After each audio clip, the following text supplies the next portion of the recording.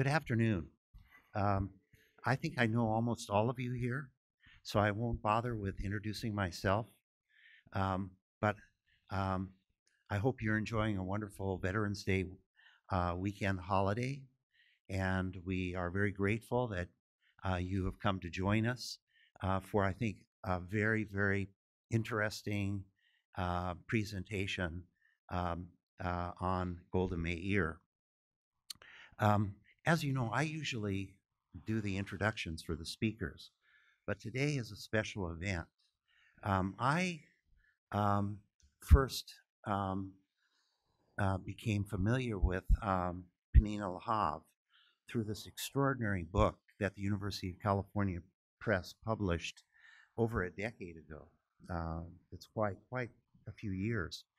This is a book on Simon Agranat, who was the Chief Justice of the Israeli High Court of Justice and was involved in some extraordinary juridical cases during his fantastic career.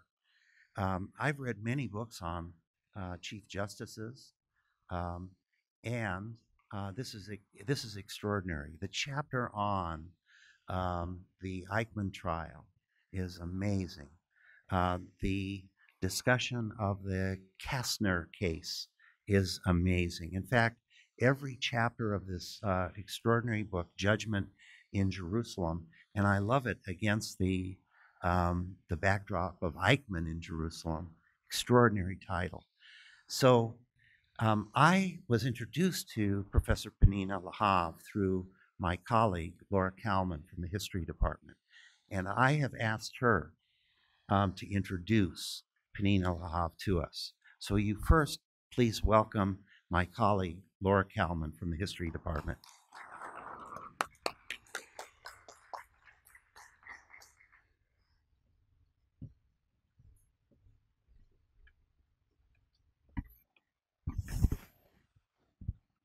Thanks, Richard. It's not often that I get to introduce a tremendous scholar who's also one of my closest friends. Pnina Lahav is professor of law and law alumni scholar at Boston University School of Law. She received her degree, her law degree, magna cum laude, from Hebrew University, and her Master of Laws and doctorate from Yale Law School. At BU, where she's an award-winning professor, she teaches courses on constitutional law, civil rights and civil liberties, and comparative constitutional law. The Lahav corpus is distinctive for its breadth and depth on topics American and Israeli. Pnina is the author of some 50 articles and several books, including Press Law and Modern Democracies, a comparative perspective. Her prize-winning Judgment in Jerusalem is not just the best judicial biography I've ever read. It's the best biography, period. In it, Pnina brilliantly uses the life of Simon Agranat, one of the first Chief Justices of the Israeli Supreme Court, to illuminate the history of Zionism, the history of Israel, the history of justice, and the history of law in Israel, which Pnina shows has been deeply influenced by American law. She has written equally provocatively and insightfully about topics ranging from the women of the wall, who launched women's legal struggle to pray at the Western Wall, to the Suez Crisis, to the history of legal education in Israel, to the trial of the Chicago 7, to many other topics. She single-handedly established Israeli legal historiography as a field, and her work is viewed as foundational in fields ranging from biography to freedom of expression to women's rights. I wanted to say her work is foundational in fields ranging from A to Z, but I could only get from biography to women's rights, which is not too shabby. Pnina is the past president of the Association for Israel Studies. She's the winner of many prizes and prestigious fellowships. Lest I take time away from her lecture, I won't list them all. I'll limit myself to noting that last year, she became the first legal scholar to win the Association for Israel Studies Lifetime Achievement Award. It goes to scholars whose lasting and path-breaking contributions have significantly changed the field of Israel studies. She will speak to us today on her nearly complete biography of Israeli Prime Minister Golda Meir, which explores how a woman broke that highest glass ceiling in a society even more chauvinistic than ours.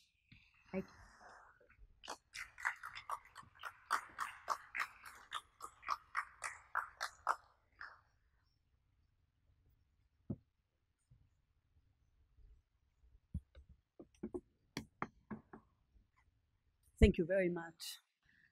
Let me open by saying how wonderful it is to be here in beautiful Santa Barbara and have an opportunity to present to you a biographical sketch of Golda Meir.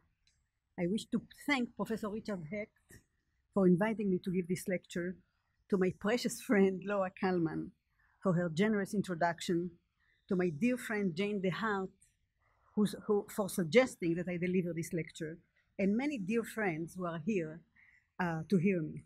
I'm so overwhelmed and delighted to see everyone here. Golda's father, Moshe Yitzchak Mavovich, was settled in Milwaukee, Wisconsin for about 2 years before his family joined him in 1906. The reunion, as Golda's older sister Shana recalled, was quite traumatic. Shana described, I quote, "We disembarked the train and looked around. Is it possible that the man approaching us was father? An unfamiliar father stood before us. The beard was gone, the Jewish look was gone. He was dressed differently. This was not the same father." Shana continued to contemplate what went on in Moshe's mind when he saw his wife and daughters. The greenhorn was Americanizing.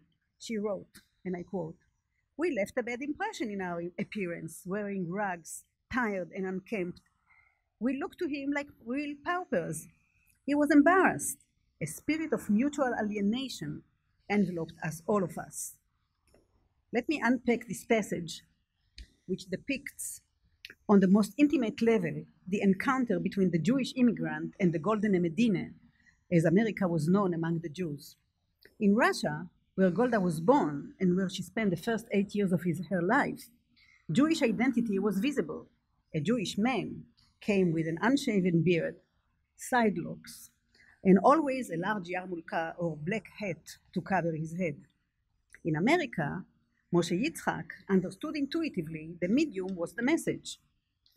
The Jewish presentation of self had to be discarded if one wished to blend in.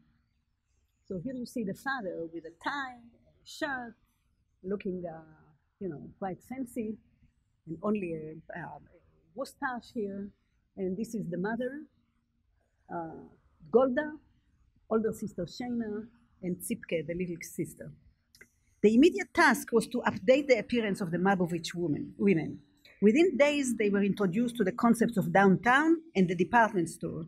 Shana reported, I quote, "The abundance made us dizzy, but at the same time gloomy.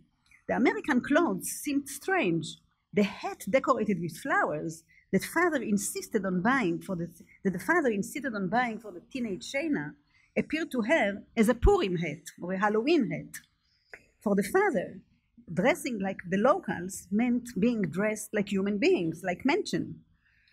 The message was unmistakable. You must Americanize quickly. Shed your Russian Jewish identity."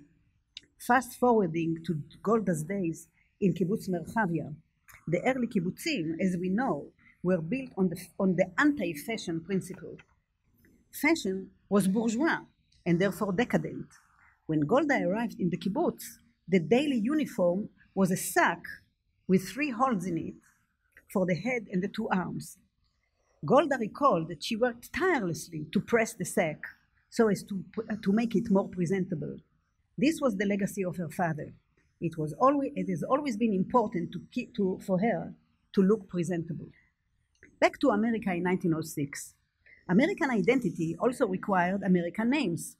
School teacher Mr. Finn helped the family reinvent itself. Moshe Yitzchak became Maurice, Bluma became Bella, Shayna became Jenny, and young Tzipke became Clara. Golda underwent the least change. Golda turned into Goldie, and that's how she was known to her American friends for the rest of her life. Only upon arrival in Palestine, did she return to the name she was given at birth, Golda. Nor did Golda, upon making Aliyah, follow the Zionist injunction to reject the culture of exile, Galut, by Hebraizing her name. She could, but did not, adopt a Hebrew name. Whether it was due to sheer stubbornness or to deep confidence about who she was, we shall never know. But we do know that she did love the hustle-bustle of American life and conformed easily and quickly. Golda came from a working class family that did not put great emphasis on education. Thus, her encounter with school only came about when she arrived in Milwaukee. The 8-year-old was a conscientious student and a quick learner.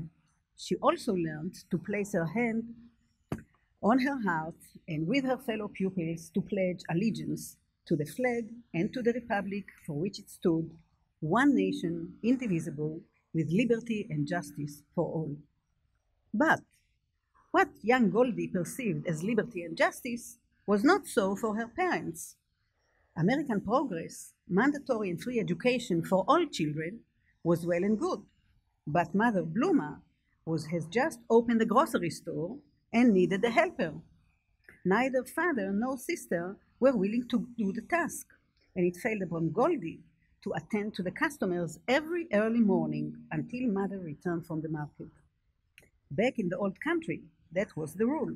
Children were expected to work with their parents, and parents had full authority over their children.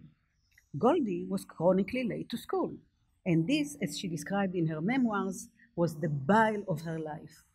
To Bluma's great surprise, Wisconsin law, reflecting one of the cornerstones of progressivism, had something to say about it. The law terminated her liberty to employ her own child. A teacher visited the home and informed Bluma that Goldie's place was in school, not at the shop, regardless of how essential her help was. But while Wisconsin law emphasized the child's right to education, Wisconsin law imagined the woman's destiny to be a part of that of mother and wife.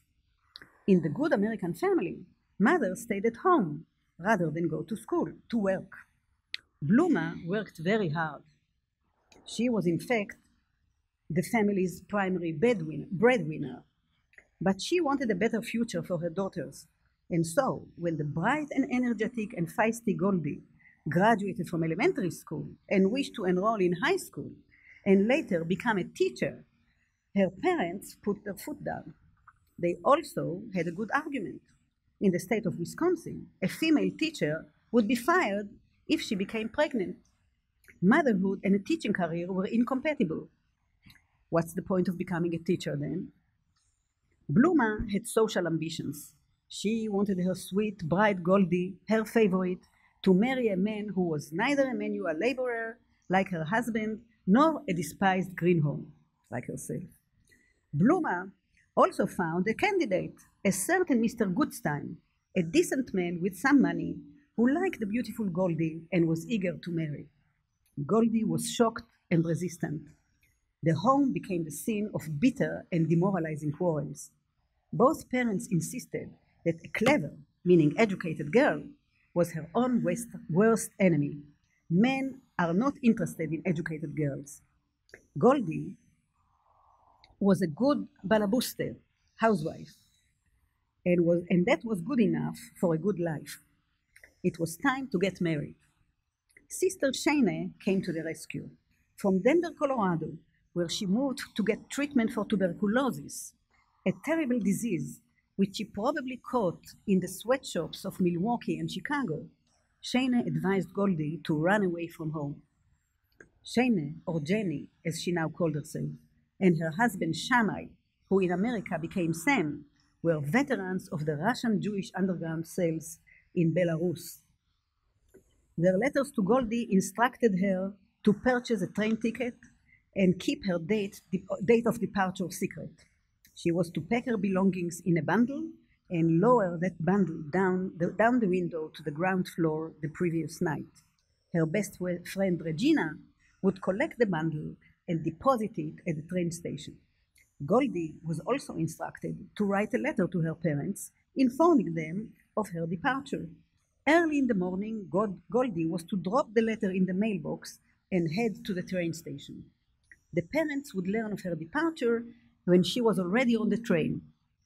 Jenny also advised Goldie, and I quote, "The main thing is never to get excited. Always be calm and act coolly. This way of action will always bring you good results. Be brave," end of quote. This advice stayed with Golda, and she put it into good use in the many political crises she had encountered throughout her adult life. Among them, the terrifying first days of the Yom Kippur War, where her entire cabinet was panicked. Here, if you will, you see a Russian rather than an American influence shaping the life of Golda Meir. One thing stands out in Goldie's perfect execution of the plan. In future, she could be totally trusted to execute a plan, follow instructions, and keep a project confidential, be it a meeting with King Abdallah of Jordan in 1948, prior to Israel's War of Independence, or meeting with the French cabinet in 1956, prior to the Suez War. Denver, Colorado brought about a transformation in Goldie's life. In Denver, she found romantic life and informal education, but I'm not sure in what order. Sister Jenny loved company and valued the life of the mind. Her living room was a center for Russian Jewish immigrant friends. One of the guests was young Maurice Meyerson, a shy, gentle, self-educated young man, passionate about art, music, and literature. In America of the progressive era, cities and towns offered the poor many free public lectures and concerts in the park. Maurice invited the 15-year-old Goldie to one and then to another event. He introduced her to classical music and to poetry. He showered her with compliments for her looks, for her good nature, for her brilliance. He worked as a sign painter and appears not to have been terribly ambitious. Maybe what in Yiddish is called a nebesh. Pitifully ineffectual is the English translation, just like her father. The television producers who crafted A Woman Called Golda, starring Ingrid Bergman, picked a tender story from Golda's early memory. Goldie was estranged from her parents and has now turned her back on Shana as well. At age 15, she lived in a tiny rented room alone in Denver. Maurice invited her to a concert in the park, and the vulnerable Goldie was eager to impress her suitor. At Woolworth's, also known as the Five and Dime store, she purchased a red straw hat, very becoming, she recalled, and she hoped, quote, Maurice will like it. Hats were the fashion in America at the beginning of the 20th century, the jewel in the crown of the American feminine appearance. Recall that hats were a shopping item on her father's list the week they arrived in Milwaukee. A young lady had to wear a hat. A shopkeeper's daughter and penniless in Denver, Goldie did realize that purchasing a hat was a frivolous act. But she was eager to look pretty, and the hat was very becoming, as she recalled. She took the daring step and made the purchase. She was now an American girl. We also learned that she was coquettish. Appearance mattered to her. Some, many years later, described Golda, the old Golda, as any old Jewish lady from the Lower East Side. But let me assure you that until her 50s, Golda was a good-looking woman. She cared for her appearance and knew how to improve it. So let us just look at Golda. This is Golda as a little girl that's still in Kiev, 1904. This is Golda, actually, this is a photograph that she made especially for Maurice. So we see the sexiness. This is Golda in 1932. This is another Golda. And this is actually a picture that I really like. That's also from the 30s. So a good-looking Golda. Red was the only color available in the store. Did the color make a difference? It is not audacious to speculate that given a choice, Golda would still have chosen red. Red is the color of love, of sexual attraction, of taking control. It is not surprising that Goldie set her eyes on red. In the early 20th century, red was also the color of revolutionary socialism. The revolutionary spasms shaking the world, including the United States, shaped Goldie's worldview. Red was the color of her emerging political convictions. And so on May Day, 1949, 36 years later, in the newly established state of Israel, Golda marched with her comrades of Israel's leading and socialist party Mapai, raising the familiar red flags and proclaiming socialism now. You see, this is a very, Russian poster, and it says here to the redemption of the people and the person. So that was Zionism, both the person and the people at the same time. Shortly thereafter, at the age of 52, as Minister of Labor in David Ben-Gurion's cabinet, she led a most impressive and pioneering project of labor codification designed to protect the working class: an 8-hour workday, mandatory vacation, prohibition on child labor, which was particularly dear to her heart, given her history, mandatory maternity leave paid for by the state, which you do not have here yet. This is 1952, and the jewel in her crown, Social Security. These are all parts of Golda's legacy. But let us return to Denver. She found love, but she also was introduced to the world of ideas. In Sister Shaine's living room, she met self-styled intellectuals, all recent immigrants from Russia. In Yiddish, they argued endlessly and passionately, and Goldie was awed. She remembered discussion of, I quote, Hegel, Kant, Schopenhauer, Peter Kropotkin and Emma Goldman, President Wilson and the European situation, pacifism, the role of women in society, the future of the Jewish people, end of quote. She also discovered socialist Zionism, which became her life project. She said, I responded, I quote, I responded fully to the idea of a national home for the Jews, one place on the face of the earth where Jews could be free and independent. And I took it for granted that in such a place, no one would be in want or be exploited. Goldie prevailed upon Maurice to immigrate to Palestine as soon as Lord Balfour made his famous declaration exactly 100 years ago, promising a Jewish national home in Palestine. It was at that moment that she became from Golda Mabovich to Golda Meir. Arriving in Palestine in 1921, Goldie reclaimed her original name, Golda.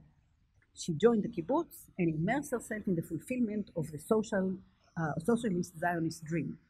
She distinguished herself from the feminist kibbutzniks. Most kibbutz women at the time aspired to eradicate the traditional division of labor between men and women. Specifically, they resented being assigned to the kitchen. Golda had a more nuanced view. She endorsed kitchen work as a true contribution to the community and thereby flagged herself as somewhat more traditional. She also thrust herself into the emerging political scene. Already in 1923, Golda gave a speech at the second conference of the Labour Party. She was one of the very few who were allowed to deliver her speech in Yiddish. Her Hebrew was still very poor. In her speech, she strategically placed herself at the political center of the movement, distancing herself from the feminists. Golda understood very well the problem of women in modern society, particularly the tension related to family and work. But she has never been an activist feminist. Gender equality, she opined, will emerge with time. For now, the interest of the Jewish people as a whole should be advanced. As we know, she was too quick to identify the needs of the Jewish male with the needs of the Jewish people, too willing to ignore the specific needs of women. The all-male leadership of the Zionist Labor Party in Palestine immediately understood her value. She was passionate yet balanced. Her radicalism was their radicalism. Golda possessed a strategic talent, which was also rare. She was a natural orator. She also spoke American English.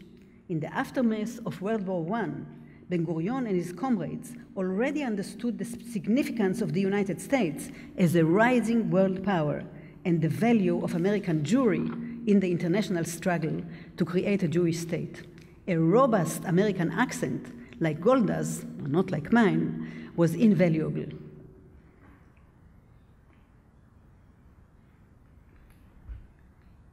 So here you see Goldie and Maurice. And here you see, right, this is Goldie in the, and these are all, photos that were commissioned, evidently. But Golda in the kibbutz was in charge of, she liked the kitchen, but she took a course in taking care of chicken. And she is here, you can see her, here she is in the field, and here she is with her chickens, which she did very well with the chickens, by the way, and she brought, she enabled the comrades to eat chicken from time to time and eggs every day, which was a big success. Right. Within 10 years of arrival, she had left the kibbutz, had 2 children, separated from Maurice, and fell in love with a powerful and senior labor leader, David Remez. Remez opened doors to Golda and served as a caring and astute coach. Under his mentorship, Golda continued to grow and mature as a politician and as a leader.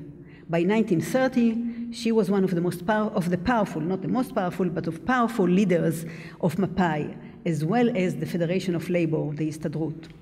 Let me return to Maurice for a second, because the gender lens also requires attention to the men. In their biographies, both Laura Kalman and Jane DeHart painted the portraits of Caroline Ager, wife of Justice Fortas, and Marty Ginsburg, husband of Justice Ginsburg. Spouses matter. Maurice was an ineffectual intellectual, as we say, a nebuch, more like Woody Allen than like Clint Eastwood. He could write a book, he could quote a poem, but he could not play the valiant cowboy. In her mid-20s, Golda needed a man of action, someone to build the country with, someone to discuss politics with, not abstract ideas. This was the reason they parted, and a part of her has always regretted the separation. They never divorced. From the late 1920s onwards, Golda traveled extensively and spent many months in the United States, fundraising and urging American Jews to support Zionism, which was not an easy task at the time.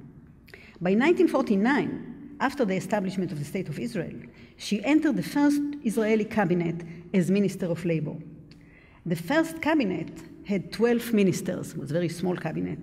And you should be interested to know that of the 11 men in the room, 11 men and 1 woman, of the 11 men in the room, at least 2 had the distinction of having been Golda's lovers.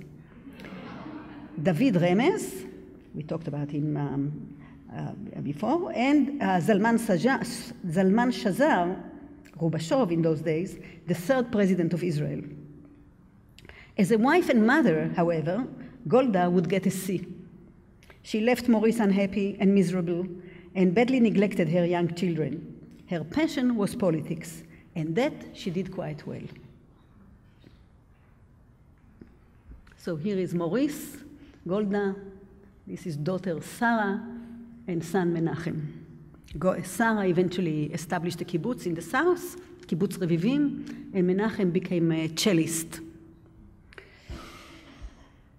In Israel of the 1950s, Golda's party Mapai had 46 mandates out of 120 in the Knesset. If you want to compare, today the Likud has 30 seats in the Knesset, and the Zionist camp, the erstwhile labor, has 24 seats. At that time, in 1949, in the 50s, Mapai had 46 mandates, so a robust majority. The gate was open to implement a progressive Zionist vision, and Golda wasted little time. She presided over a most impressive labor codification that is still holding, despite the fundamental shift to capitalism and the values of the free market that have dominated Israel since the 1970s. That is, Israelis think that these labor rights are natural rights. They were born with them, not something that Golda constructed for them. Richard Hecht has written about the various controversies around the observation of Shabbat in Israel, particularly in Jerusalem. As Minister of Labor, Golda was at the center of these conflicts. She was in favor of Shabbat as the official day of rest, but envisaged a secular, relaxed interpretation of the meaning. She thought that access to entertainment on Shabbat, restaurants, movies, should be permitted so that people could go out and enjoy themselves. She also wanted power to issue work permits so that the industry does not come to a halt. It was an uphill battle. As you know, Shabbat is still a contentious issue, which may cause the rise and fall of Israeli cabinets. Golda remembered her 7 years as Minister of Labor as the best years of her life. It was at the ministry that her two passions thrived, her passion for the rights of the working person and her passion for an independent Jewish state. She had another important accomplishment. She met tikkun with her children. They were already grown up and married, but she reached out, poured on them affection and attention, and it appears that the wounds were slowly healing. By the end of the 7 years, Israel was preparing for war. France was willing to supply the arms. Under the table, it also promised nuclear plans. In the cabinet, the Minister of Foreign Affairs, Moshe Sharet, supported the purchase of arms, but opposed a war of choice. He only supported wars of self-defense. Prime Minister Ben-Gurion kicked Sharet out and brought Golda in. She became the first woman Minister of Foreign Affairs in the Western world. Golda was skeptical about a war fought behind President Eisenhower's back, but she went along. When the American empire struck back after the Suez Crisis, demanding full withdrawal and threatening sanctions, she was sent to the United States to help turn the tide. She found a very hostile United Nations and an unfriendly US administration. She worked a division of labor with Abba Eban, then Israel's ambassador to the United States. He crafted creative legal arguments. She was in charge of whipping public opinion, public support. At the end, a compromise was worked out that took Israel's concerns seriously. It could not have happened without her. In the aftermath, Israel experienced a stretch of 10 quiet years used for consolidation and growth.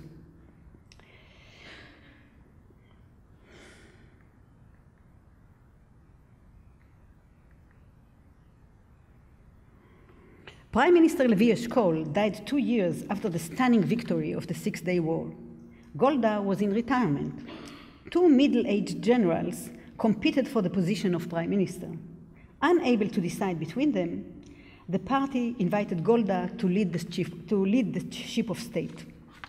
By March 1969, she was voted by Parliament as the 4th Prime Minister of Israel, the first woman in the powerful position, and so far the only woman. Golda was ambitious, and this was an offer hard to refuse. But one should not underestimate her willingness to sacrifice. Golda genuinely wished to devote time to her family and knew well that yet again the demanding job would undermine the desire. Yes, the decision must have been motivated by ambition, but she also knew that she could harness her considerable expertise to benefit her country.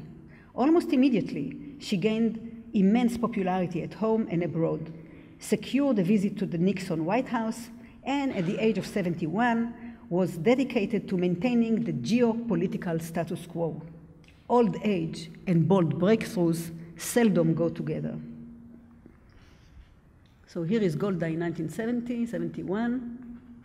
on the cover of Time magazine. This is actually September 1969.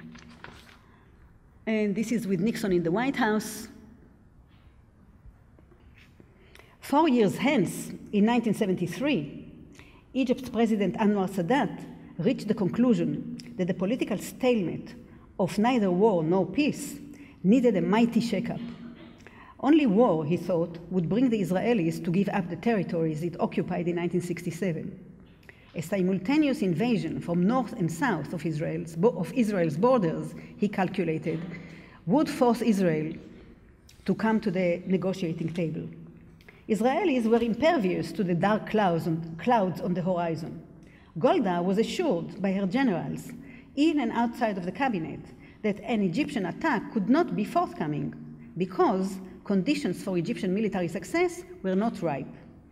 And besides, even were Israel to be attacked, the IDF would contain it forthwith. Quote, our situation has never been better, end of quote, people were assured, and they went about their business undaunted. Between Rosh Hashanah and Yom Kippur of October 1973, things began to change. On Friday, October 5th, the eve of Yom Kippur, Golda and her cabinet realized that war was at the gate. Initially, Golda planned to spend Yom Kippur with her daughter's family in Kibbutz Revivim, but the growing tension made her decide to stay in Tel Aviv and spend the holidays with her son Menachem. The cabinet meeting, hastily called on Yom Kippur Eve, was poor in attendance and short. Cabinet protocols recalled Golda's worries about the reports from the front. There was an eerie similarity between the unfolding events and those preceding the 6 Days War, she said. And then the protocol records Minister of Defense, Dayan, say, let us make sure that all the ministers agree to be called on the telephone if a consultation is necessary. Now remember, for observant Jews, Yom Kippur was the sacred day of the year, and talking on the phone on Yom Kippur was totally taboo. Yes, Golda agreed. I shall ask everyone to leave detailed information concerning their whereabouts. She adjourned the meeting. Okay then, Gmar Chatima Tova to all of you. That's the traditional Jewish blessing on the eve of Yom Kippur. The phone rang before dawn. Her military attaché delivered a message from the head of the Mossad. A joint attack will take place today, probably in the early evening. I knew it, she responded. The cabinet ministers were hastily called back into Tel Aviv. In their synagogues, they folded their talitot, put down the sidurim, entered their official vehicles, and drove down to Tel Aviv. In her office, early on Yom Kippur, Golda was listening to Dayan and the chief of staff make opposite recommendations. The chief of staff wanted an immediate mobilization of the entire reserve force. He also recommended a preemptive strike. Dayan, the Minister of Defense, remembering American anger in 1956, disagreed. It fell to Golda to make the decision. She ordered a partial mobilization of the reserves to be on the prudent side, but rejected the idea of a preemptive strike. Later, this decision proved to be painfully contentious. Why not use every means at your disposal to soften the blow? When in such a grave danger, isn't it the sacred duty of a leader to do the utmost to mitigate the damage? In the aftermath, Golda repeatedly explained her decision. In the balance, she said, stood a military consideration and a political one. She put her thumb on the scale in favor of the political imperative. Her vast experience in foreign affairs taught her that American support at that dire moment would be indispensable, and if she ordered a preemptive strike, she may not get it. Indeed, as the war went on and the word defeat was often mentioned in the cabinet meetings, she felt more confident of her decision. Now America was coming to the rescue, sending badly needed military equipment, airplanes, tanks, and ammunition.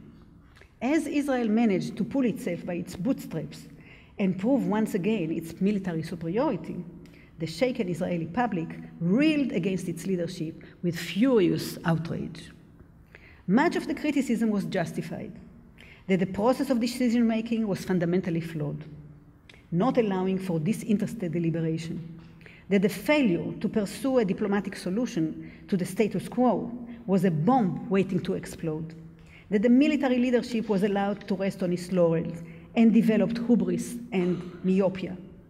In Israel, at this moment, Golda was turned, after the war, from an admired grandmother of the Jewish people into a nasty old woman. The ugly specter of misogyny emerged with horrifying force. Golda, commentators and politicians suddenly discovered, was a woman and bore all the negative attributes of one. I shall only give one example, but I have many. Michael Bar-Zohar, an independent scholar who wrote the biographies of both Ben-Gurion and Shimon Peres, published a book in 1990 titled Facing a Cruel Mirror, Israel's Moment of Truth. In it, he included a chapter criticizing Golda's policies and titled it The Iron Lady. The Iron Lady from 10 Downing Street, he stated wryly, appears to be an affable ant compared to our own Golda. Golda, he stated, was responsible for most of the disasters that we have experienced during the 1970s. Why was that?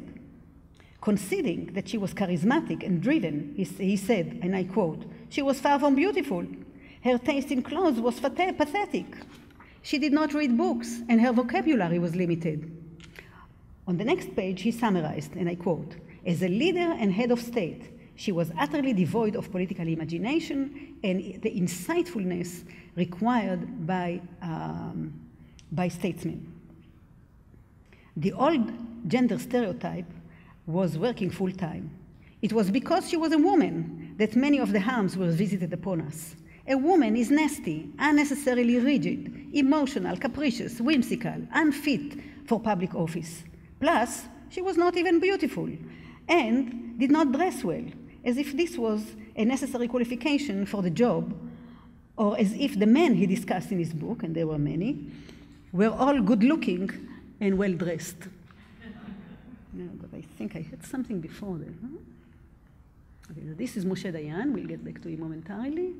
So this is, you know, in terms of in Yiddish being a schlumper, the question is, who's more of a schlumper? You know? So Bar-Zohar was a great admirer of Ben-Gurion, never addressed the question of how Ben-Gurion dressed, you know, because it doesn't matter when how a man dresses. But for a woman, you know, it was, in his mind, was different.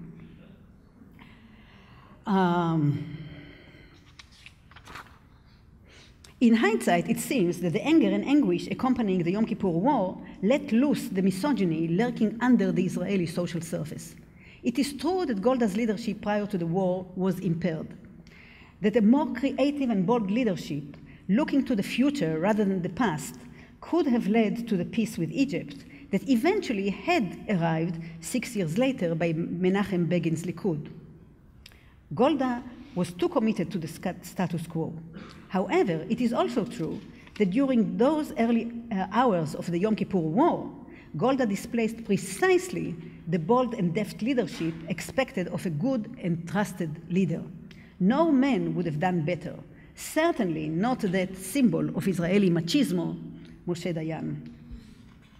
He fell apart during the war and was actually excluded from deliberation for a while because he was so shocked and pessimistic.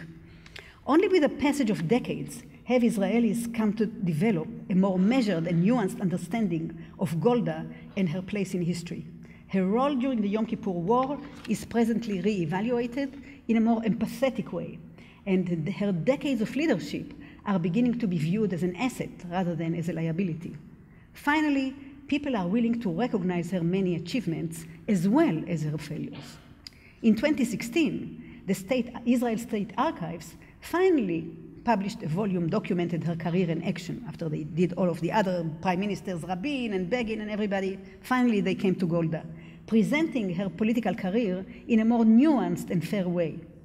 And in the United States, a biography referring to Golda as lioness was just published. In the beginning of 2017, Israel launched its ambitious high-speed rail project that will introduce a sophisticated transportation system to its congested urban center. It was decided to name the excavation machines after Israeli women, those who have been hitherto neglected and ignored in Zionist history. This by itself is a noteworthy development, an effort to break away from the negative female stereotypes, to make tikkun. The first excavation machine to be deployed was named Golda. Israelis have always known that Golda was much more complex and multifaceted person than the woman remembered in other areas of the world. They are now coming to terms with the fact that Golda, in fact, made a major contribution to the welfare of the State of Israel, that she is one of the most formidable women of the 20th century, and that regardless of her flaws, we can and should look up to her and be proud of her.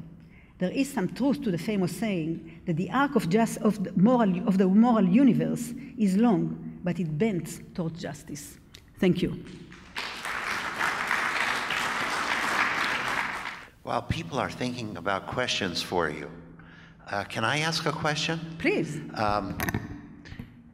Could you elaborate a bit, Pnina, on the idea that the war's reaction, the 73 war, Yom Kippur War, unleashed this wave of misogyny Yes. Against Golda? Could you elaborate upon that a little bit more for us? Yes, thank you. It's a very good question. So, the Yom Kippur War was a terrible trauma for Israelis, a terrible trauma. It was as traumatic as the War of Independence. Okay. Just to give you an example, an illustration, 2,800 Israelis were killed in that war. You know, it's considerable. It's like the death toll in the United States during the Civil War. It was horrendous. Plus 6,000 wounded seriously, because if you were not wounded seriously, they didn't count you. So Israelis were totally stunned, especially they expected after 67 that we are the bosses of the world and, you know, nobody can undermine us. So now, when you are so traumatized and shocked, this is psychology, you tend to blame something. You look around to blame somebody, okay? And to blame somebody, who would you blame? The prime minister is the first, first exhibit one that you want to. Now, because she was a woman, they could also say to yourself, this would not have happened to us if we would have had a male prime minister. And that, I would want to say, was also encouraged by some ministers in the cabinet who wanted to be prime ministers themselves, okay? And who were themselves misogynists. Okay? There was considerable misogyny in Israel at the time, okay? The disbelief that a woman can be in politics. And that actually is also one of Golda's faults, that Golda did not encourage enough women in politics, so that people did not see too many of them. So that's the... do you view any current, Israeli female politicians, like Tzipi Livni, for example, as, successors to Golda Meir's legacy? Yes, there is. So I think Tzipi Livni definitely builds on Golda's shoulders, and I think it's very important that we rehabilitate Golda so that Tzipi Livni and other women politicians can confidently say to themselves, there was somebody before us, and we can do it too. That's very, very important. Now, if you followed the history of Tzipi Livni, she almost became prime minister. She almost became prime minister, and she is certainly very good. But that's the Israeli misogyny that was unleashed, okay? That people don't believe that a woman can lead the country when it comes to issues of security.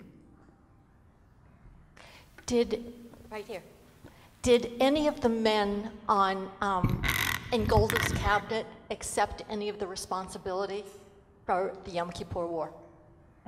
That's a very good question. A very good question. So the Minister of Justice accepted responsibility and resigned. And he said to the cabinet, everybody should resign. But they decided not to resign. She also decided not to resign. Remember, this was right after the war. These were very difficult times. So to resign was and start negotiations about a new cabinet, that was not an easy matter, okay? And there was a lot of stuff on the table in terms of dealing with the Egyptians, dealing with the Syrians, dealing with the American government. It was not easy. Dayan actually was not happy about taking responsibility. Dayan always knew to blame somebody else. That was his specialty, okay? And he did, so, unfortunately. Yes, Richard, tell me who to... This has really been very, very instructive. I'm struck by the fact that I haven't heard anything in your remarks about her feelings about the Palestinians. Yes. And could you say something about what her view was of the prospect for Israel and Palestinians living side by side? Yes. Okay, it's a very, very good question. Thank you for asking me. She underwent different changes as Israel was going forward, okay? So in the beginning, if you are talking about her early life in the kibbutz and afterwards, she understood the Palestinian position, and she also thought that what needs to be done is to divide the country. That is, the partition resolution was something that she supported. Okay? And in her visit to King Abdullah in 1948, she offered the king to split the country along the borders of the partition resolution, okay? And he refused to do it. For a variety, I can go into it if you want, but and I got into it in my book. But in any event, she did recognize the Palestinians. As time went by, after the '67 war, when a camp in Israel became more and more insistent on keeping the territories and talking about the greater Israel, okay? When that happened, she slowly, for political reasons, basically, joined them, okay? And started talking about the Palestinians as a non-national entity, okay? Just people rather than a nation. It was at that time that she made this famous remark, there is no Palestinian people, I was also a Palestinian. Okay? Now, it's true that she was also a Palestinian, but there are two meanings to the word Palestinians. That is a little trick that we do in law school. When we ask Palestinian, then we have to ask, what does it mean, a Palestinian? A Palestinian can mean a member of a nation, of the Palestinian nation, and a Palestinian can also mean somebody who holds a Palestinian passport. Okay? These are two separate things. When she said, I was also a Palestinian, she said, I also had a Palestinian passport. I myself had a Palestinian passport. It doesn't make me feel like a Palestinian. And that was, so she did she dropped all kinds of remarks that she thought would appease the right, okay, about the Palestinians. But the truth is, as I said, she didn't think through the issue of what is going to happen in the occupied territories. That was her problem. That was the defect in her leadership. That she had enough power to push forward some solution, but she didn't. That was what I was referring to as her commitment to the status quo. We have the territories, we are going to stay there, and in a few years after I leave and another person comes, the Israeli people will vote again, let them make a decision. I'm not going to do anything now. That was her, I'm curious about something. After she ran away from home, did she ever reestablish a relationship with her parents and family? So, of course, You have to go to the microphone. thank you for reminding me. Her parents were devastated. Her father, at a certain point in time, did the usual, maybe it's a Jewish trick, sending her a letter saying, your mother is very sick and very distressed. and it's time for you to come back home. So after several letters like that, not I am devastated, your mother is devastated, yes? So after several such letters, she decided to go back home. And she went back home, and the parents let her go through high school. She was 15 years old, or maybe at that time already 16 years old, but that's all. She went through high school. Maurice already came to Milwaukee, and by the age of 18, she got married. And they were prepared to go to Palestine. So everything happened very quickly. And her mother was not happy with Maurice, as you can imagine, because there was no prospect of some, good living there from this guy. Yeah, unfortunately, we've come to the end of a very interesting talk, Pnina.